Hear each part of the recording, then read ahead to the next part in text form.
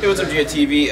As we were doing the jacket videos, I noticed as I was taking Steve's jacket off, number one, at how fit he is, that I've already mentioned. He can probably bench press a little bit more than me, but also he is wearing the Condor tactical duty belt to keep his trousers up. And this is a good belt for a couple of reasons. Number one, it's nice and thick. I think it's 1 3/4 inches, and so it fits into these tactical pants really nicely. But also, the piece de resistance on this, there's really not much to say about a belt, but this belt buckle is made out of plastic, so you actually don't have to take this belt off if you go through airport security frequently. And also, some people get a little bit of skin irritation on their belly, especially if you're not as fit as Steve is. And the belt is steel. You know, sometimes it happens to me. I know it probably happens to you. But if it's plastic, it doesn't do that.